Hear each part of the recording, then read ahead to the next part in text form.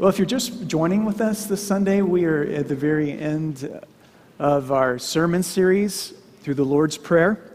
There are 57 words in the original Greek of Matthew's Gospel, and we have said that these 57 words are words that change the world. They really do. And we said previously that the only thing the first disciples of Jesus were ever recorded to have asked him was, "Lord, teach us to pray." There's no record of anyone asking Jesus to teach them leadership or counseling or healing or preaching. I mean, most likely they asked Jesus to show them those things, but there's no record of them doing so. Presumably because they saw that prayer was, the source of all of his ministry. I mean, where did he get his power to do all these things, exorcisms and teachings and so forth?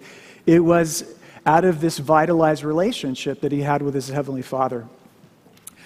So, Lord, teach us how to pray, and then he gives us these 57 words, and this is his answer. Let's read them one last time. From Matthew 6, verse 9. "This then is how you should pray. Our Father in heaven, hallowed be your name. Your kingdom come, your will be done on earth as it is in heaven. And give us this day our daily bread, and forgive us our debts, as we also have forgiven our debtors. And lead us not into temptation, but deliver us from evil." You've probably noticed that the traditional ending of the Lord's Prayer that we normally say when we pray it, "For thine is the kingdom and the power and the glory forever," is missing in this translation of the Bible. And the reason being, it's missing in all of the early manuscripts. So to the best of our understanding, it probably wasn't original. Even if what it expresses is unmistakably true, it was probably not original, and that's why I'm not going to preach on it this morning. But that verse 13, "And lead us not into temptation, but deliver us from evil." The Greek will allow a different rendering of that last word. It can also refer to "deliver us from the evil one," which is closely related, but not identical. Back in May, this sixth petition of the Lord's Prayer received a great deal of attention. I don't know if you were reading about it, but it made national and even international headlines as the Pope, the Bishop of Rome, decided officially to change the rendering of the sixth petition. And he replaced the words, "Lead us not into temptation," with the words, "Do not allow us to fall into temptation," or "Do not let us to fall into temptation." According to the Vatican News Service, the change followed 16 years of research done by experts who found a mistake in the current translation, quote, "from a mistake from a theological, pastoral, and stylistic viewpoint." Notice they didn't say grammatical, "from a theological, pastoral, and stylistic viewpoint." So yeah, it was all over the news.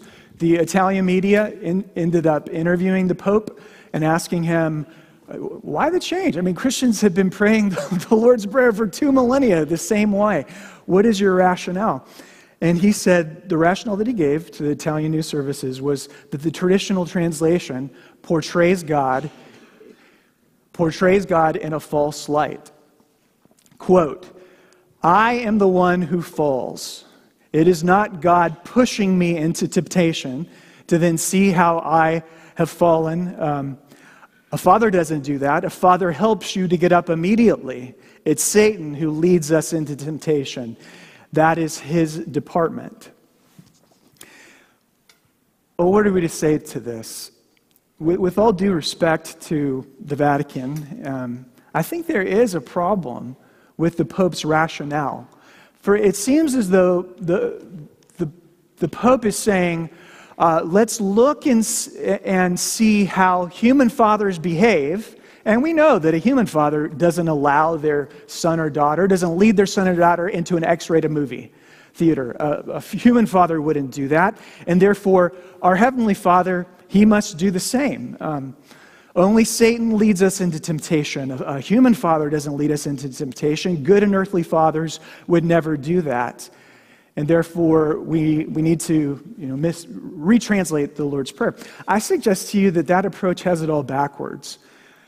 The starting point for all theological enterprise, it can't be with us.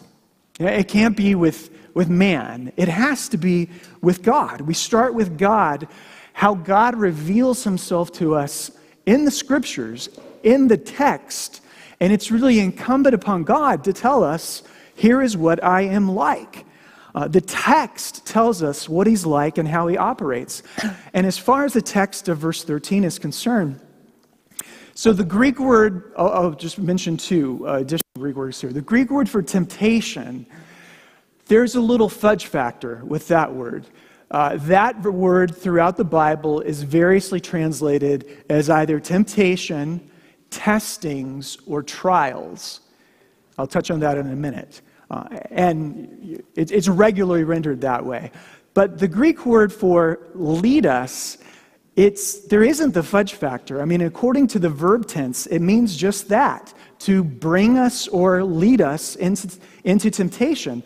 And as one Greek scholar said in reply to the Pope, he said, we cannot go from an active verb, subjunctive mood, aorist tense, second person singular, with a clear direct object, to a wholly different verb completed by an infinitive, the infinitive here being to fall, that is nowhere found in the text. You can't do that without shifting from translation to theological exegesis, or in just very simple words, in English words. The reason you retranslated that way is because you didn't like the theology it espoused. It's not because that's the most natural, or it's not because that's the most natural reading of the Greek. I'm really surprised, though, that they would break with tradition. And we're talking about 2,000 years, yes, of tradition on a theological point that is so well substantiated in the Bible. And it's this: God really does bring people into times of trials and testings and into temptations. Now, you may not like that portrait of God in the Bible, but that is unmistakably the portrait of God that is given to us in his word. Okay, a good example of this, a big example, is Abraham in Genesis chapter 22. The passage where Abraham is tested by God in order to offer up his son Isaac as a sacrifice. Genesis 22:1, the very same word that is used here for temptation in the Greek translation of the Old Testament, 22:1, is simply the word testing. It says, and God tested Abraham, the very same word. And Abraham, by God's grace, passed the test, and he trusted in God, and God provided the sacrifice, which is a magnificent picture of what God the Father would do with Christ. Another example of God leading someone into temptation is the example of Job. I mean, what happened in the story of Job? God allows Satan access to Job to test and try him through a series of calamities. God unmistakably led Job into that. Job's faith almost breaks, but it doesn't. And in the end, Job's faith is stronger, having been, we sing about it in the second hymn. Our dross to consume and our gold to refine. If you need yet another example of it, and this is the best one, I mean, the classic case of God leading someone into temptation in the Bible is none other than Jesus himself. Matthew 4:1, where you read, then Jesus was led by the Spirit into the wilderness in order to be tempted by the devil. And right there you have it. That's case closed. God led him into the wilderness, into the place of trial and testings. And yet you notice a very important distinction. We are not saying that God tempts anyone. James, in his letter, says God tempts no one. The Pope is right in that Satan is the one who does the tempting. But what we cannot say is that God won't lead you into a place where that will happen. Sometimes he does. He takes you to places where your faith is tested and tried. And we know that he has one reason for that. The devil has a different reason. God uses our testings to purify our faith, to teach us to trust in him more, to rely upon him more. The evil one uses our testings and trials to cause us to sin, to tempt us to sin, and to make us doubt the goodness of God. So there's a very good precedent in the Bible for thinking that God might bring you into a time of trial, and that is why we should pray, do not lead us into testings, trials, and temptations. There's one other thing that I want to say about this from the first century context that was probably in view when Jesus originally taught them. What is Jesus regularly would talk about a great trial, a huge trial that was going to come upon the early Christians in the first century. What was that great trial? It was none other than the besiege of the Roman Empire and the Roman centurions upon the city of Jerusalem in AD 70, and eventually the conquering of the city and the great slaughter of the city's inhabitants. That was the great trial that in Jesus' later sermons, his discourses, we call it the Olivet Discourse, where he says, pray that this doesn't happen at certain times of the year, or pray that this doesn't happen while you're pregnant, because it is going to be a time of indescribable suffering, and you are to pray, Lord, spare us from that testing. So certainly that was likely in view. I really appreciate the way that the Heidelberg Catechism, which we utilized already in our service, the way the Heidelberg Catechism treats this sixth petition, and I'll return to it in a second. Let me describe it to you first through a psychology experiment. It seems like I'm always doing psychology experiments that I find interesting, but here's one. So a few years back, they took several former cigarette smokers as test subjects. Group A, they called the lions, and Group B, they called the kittens. And as their names would suggest, the lions were those people who were self-described, very confident and assured in their ability to just say no. They were, I'm not going to take another puff. And the kittens are what you'd expect. They were very dubious about the power of their self-will to hold out. Well, what they did is they showed them a video, a movie of some sort, that made smoking a cigarette, just the allure of smoking a cigarette, nearly irresistible. And then they said, we're going to step out of the room for a few minutes here, slide this pack of cigarettes into the middle of the table, and you do what you will.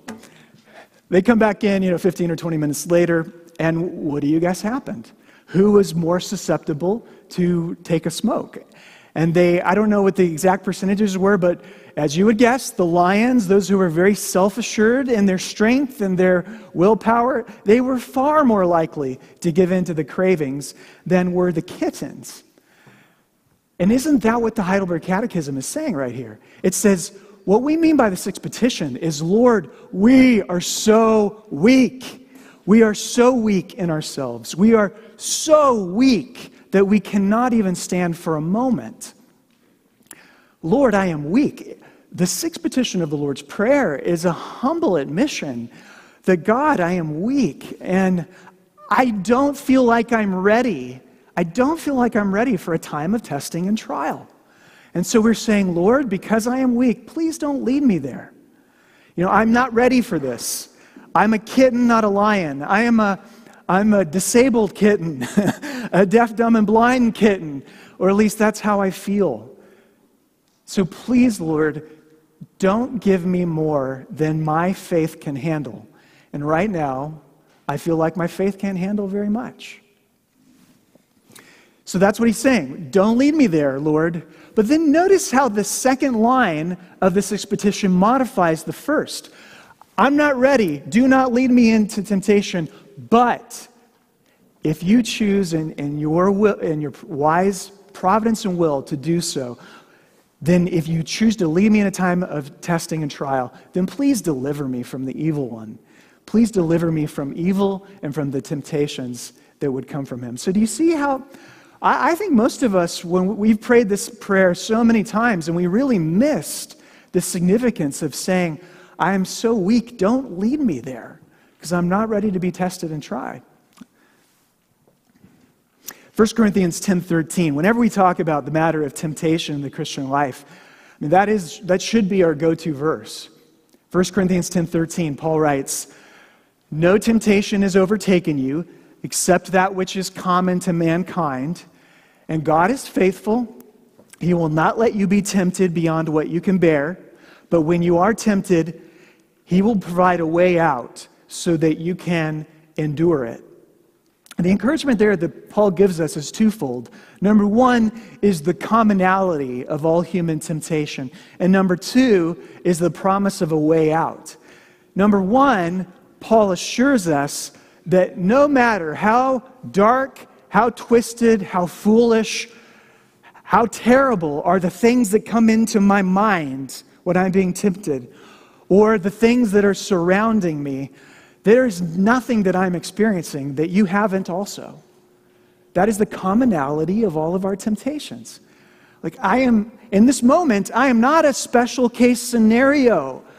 I'm going through something that brothers and sisters in the faith have been dealing with for thousands and thousands of years. And so the commonality of temptation, I think it just helps us to realize that this is something that other brothers and sisters have conquered.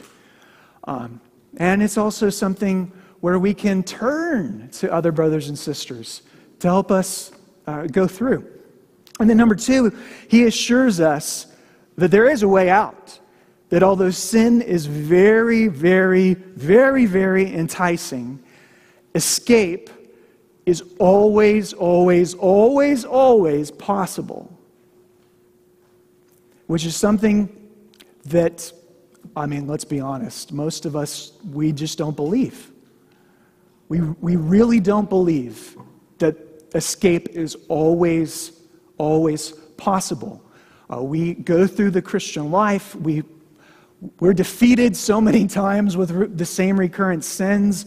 We develop a great deal of cynicism, spiritual cynicism, and we're like, yeah, okay, by possible, if you mean like 0.5% possible, then sure, I believe that. But we don't believe it's possible the way that Paul talks about its possibility.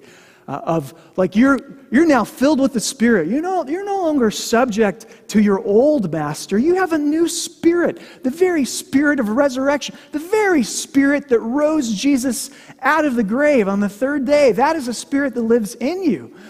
You're not subject to that old master. He's pretty bold when he says that escape is possible, and we're pretty cynical. And so, yes, God will always provide a way out. When temptation comes, you are to look for the God-given escape hatch because he always provides a way out. And I've got to think,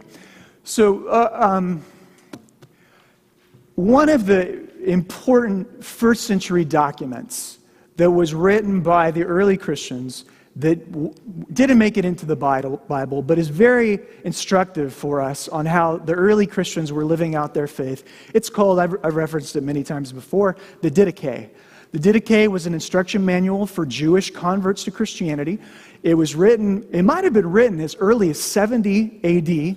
Certainly it was written by 90 AD. And there's a section in the Didache about the Lord's Prayer, and at the very end of the section, it's almost like a throwaway line, but it says, oh, and by the way, you should pray this prayer 3 times a day. Pray it morning, noon, and night is the suggestion. You're to pray the Lord's Prayer three times a day. And in doing that, they were drawing upon a custom very familiar to Jewish people and very familiar to the Old Testament of observing fixed regular hours of prayer. I'm going to do this. I'm going to pray morning. I'm going to pray noon. I'm going to pray night. The early church ended up deciding to expand it, I think, to 4 fixed regular times of prayer, 6 a.m., 9 a.m., noon, and then 3 in the afternoon. And you may be aware that practice is still followed in monasteries, particularly Eastern monasteries, Eastern Orthodox monasteries today. could it be that that is part of the God-designed escape hatch? Regularly pray. I mean, prayer, it has a way of shaking the cobwebs out of our minds and making us alert. When you really pray and go into the presence of God, it has a way of, and I wonder if that isn't part of his appointed escape hatch. Lord, don't lead me into a time of testing, but I'm in one right now, and I am weak, and I am not ready, and therefore deliver me.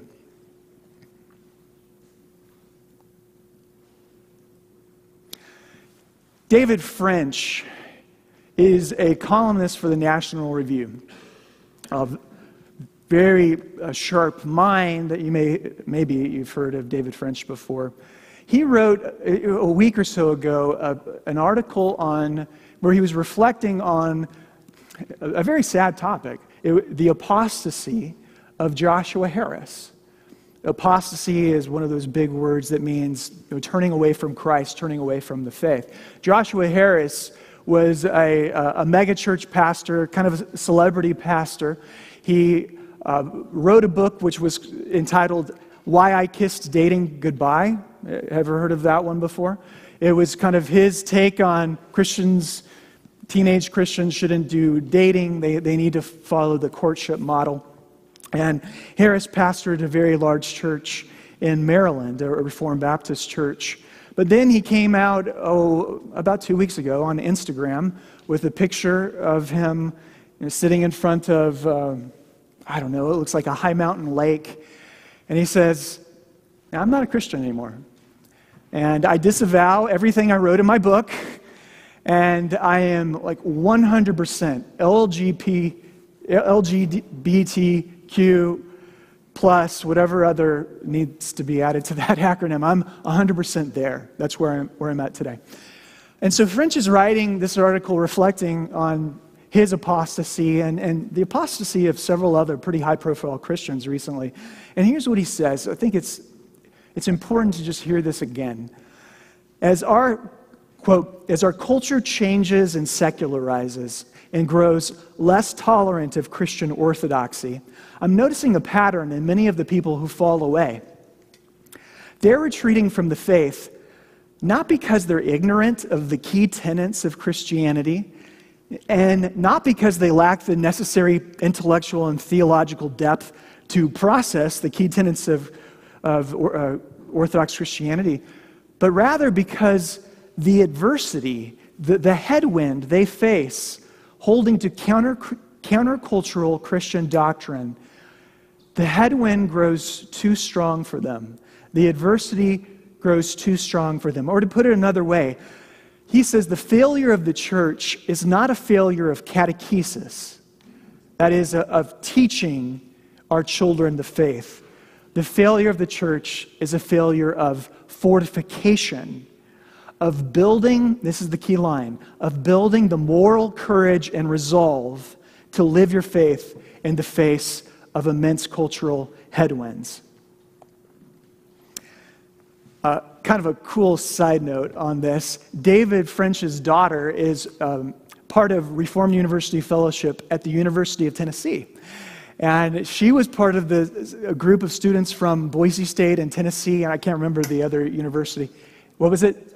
In Texas, who ended up going with Shelton to Oxford this past summer, and he got to meet the daughter and had, I think, some great conversations with her about the faith. David French is a very smart man. David French knows that knowledge of the Bible is at an all-time low among American Christians. David French knows that a lot of churches have failed in the matter of catechesis, catechizing our children. And yet he says, I think that the bigger issue that we'll face going forward is, have we prepared our kids for the profound social consequences that are going to come upon them in the near future as our culture shifts? And so when we pray, deliver us from the evil one, we're praying us, it's for us, for the church and for the church's children. God, help us instill upon them the moral courage and fortitude that is going to be necessary. And it's going to be necessary. It's already necessary in different parts of America today. Imagine how hard it is to be a Christian, a faithful Orthodox Christian up in New England today, up in Boston. It's so hard. We're going to be facing, even in Idaho, very stiff challenges, I think, in the not-so-distant future. And we're going to have to make hard choices. And that choice may be to be faithful to Orthodox Christianity and lose a friend. Be faithful to Orthodox Christianity and lose your reputation, or lose your job. And the great challenge will be for us when that time of testing and trial comes, what are we going to do about it? And what are our kids going to do about it? I think especially about our kids, because that's who it's going to hit the most. There's one additional aspect of deliver us from the evil one I like to focus on, and this one is my favorite. This is really cool. I'll just say it. Yeah, it's the coolest part of the sermon, right? I want you to take a moment to consider how the Lord of the Rings story ends on the slopes of Mount Doom. Now, there are a myriad of different ways that God can deliver us from the evil one, and I've already touched on some of those. He can provide an escape hatch. He can provide a Christian friend. He can fortify you and make you strong. But there's another way that Tolkien talks about, and I never realized it until this week. What he really exemplifies at the end of The Lord of the Rings. So the story is Frodo has carried the Ring of Power across Middle-earth, through the borders and into the very heart of Mordor, and Sam has been his constant companion, sacrificing his strength to carry Frodo when Frodo could no longer do it on his own power. Picture the scene at the end. The two heroes have made it all the way to the ledge there on Mount Doom. And all Frodo has to do is toss the ring into the lava. And what I think Tolkien wants us to remember is this exact same scenario happened just a few millennia before. The king of Gondor, Isildur, he was standing in that exact same spot. He had severed the finger off of Sauron, and with it the ring, and he was holding onto the ring. And all he had to do, just like Frodo, was throw the ring into the lava. But he failed to do so because the ring was too powerful and it corrupted him, and he, as a man, was weak. Well, there's an obvious parallel being drawn here by having Frodo stand in that same place. And if you think about the way that authors would normally write the story, I would guess 99.999% of authors who have written this great epic would, at the end of the epic, when you have the two heroes there, the heroes would triumph. Right? They would overcome the temptation and toss the ring into the lava. In the face of terribly difficult, insurmountable odds, the hero, finds the strength inside of him to throw it into the lava. That's the way the story will be written today. But it's not. Frodo fails. He succumbs to the same fate that fell upon Isildur. And hobbits, who have throughout the whole series been shown to be remarkably strong creatures, surprisingly strong creatures, they fail the same way that men do. In other words, hobbits are weak too. Yet the story does not end with Frodo's failure. At that very moment, the very moment that Frodo gives in to evil and puts the ring on his finger in order to vanish and take it away for himself to become another Dark Lord, Gollum pounces upon him, and in a throwback to what happened to Isildur, Gollum severs the finger off of Frodo's hand, and as the two combatants struggle for control of the ring, they both desire. Gollum falls into the lava, and the ring is destroyed, and thus evil is conquered because evil destroys itself.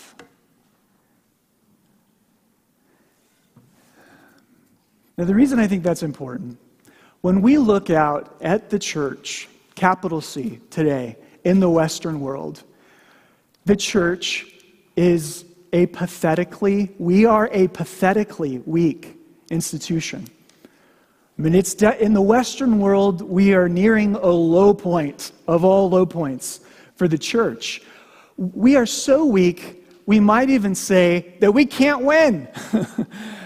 And all right, then, we pray, Lord, deliver us from evil. Lord, if we are too weak in and of ourselves, then let evil die of a self-inflicted gunshot wound. Amen? You know?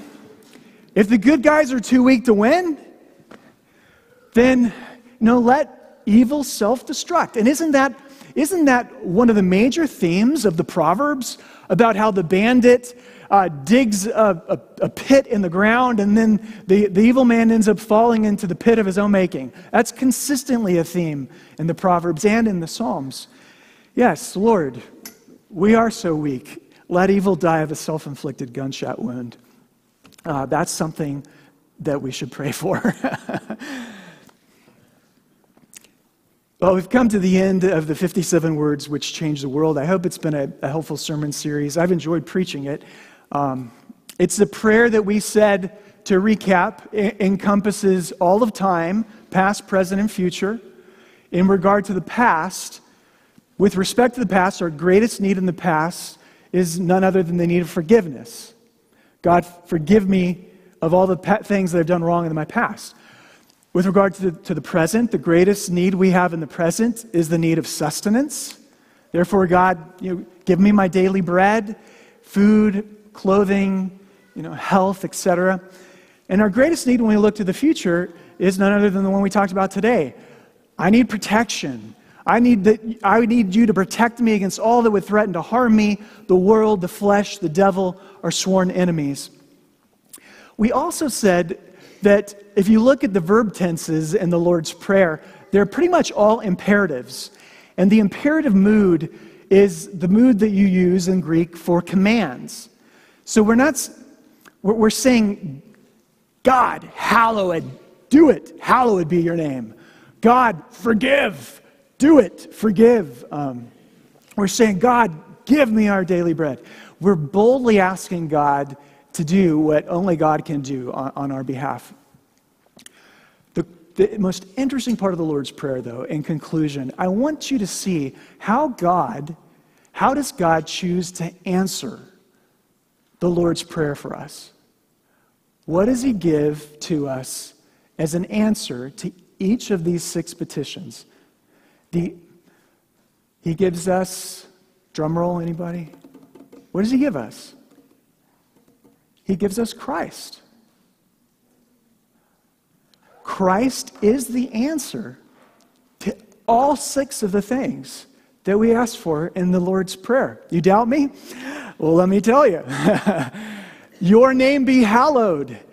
And Jesus shows up as the man who perfectly embodies the bearing of the name of God, the embodiment of the holiness of God and the love of God, the man who faithfully bears God's name.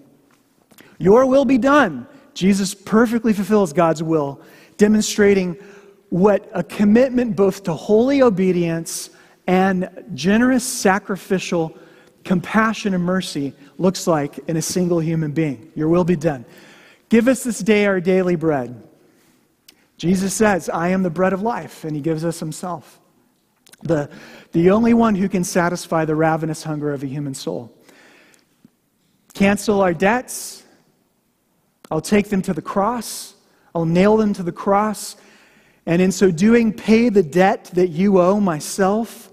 And then I will tell you, as we talked about last week in the sermon, to go and do likewise and freely cancel the debts that others have against you. And then finally, deliver us from the evil one. Maybe my favorite sermon that I've ever preached, I don't know if it was my best, but was in the last year when I was preaching on Colossians, on the passage that speaks about how Christ disarmed the rulers and authorities, how He triumphed over the devil and the demons there on the cross, how He completely vanquished the enemy on the cross. And there you have it. It's Christ in every single one of these. You might even say it's just as the Apostle Paul writes about in 2 Corinthians chapter 1, verse 20. For no matter how many promises God has made, they are all yes and amen in Christ. And it turns out that he is also the yes to all of our prayers. The answer to the Lord's Prayer is the Lord himself. What an indescribably great gift. Amen.